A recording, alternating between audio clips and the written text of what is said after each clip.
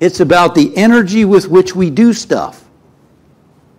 I love the story of the guy who was in the hospital, and I think I shared this not long ago. He was in the hospital, and he had these pictures, and they were like, what are you doing? He's changing pictures on the wall of the patients. He was a person who worked in the hospital cleaning and stuff, but he had a whole collection of pictures. And he would walk in a room, look at the pictures on the wall, look at the patient, and then he would change the pictures. Somebody said, what are you doing? Aren't you like maintenance or janitor here? He said, no, I'm part of the healing of the patient.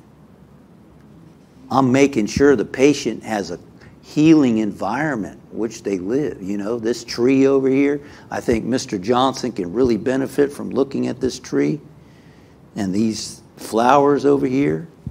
I'm part of the healing of my patients. Wow.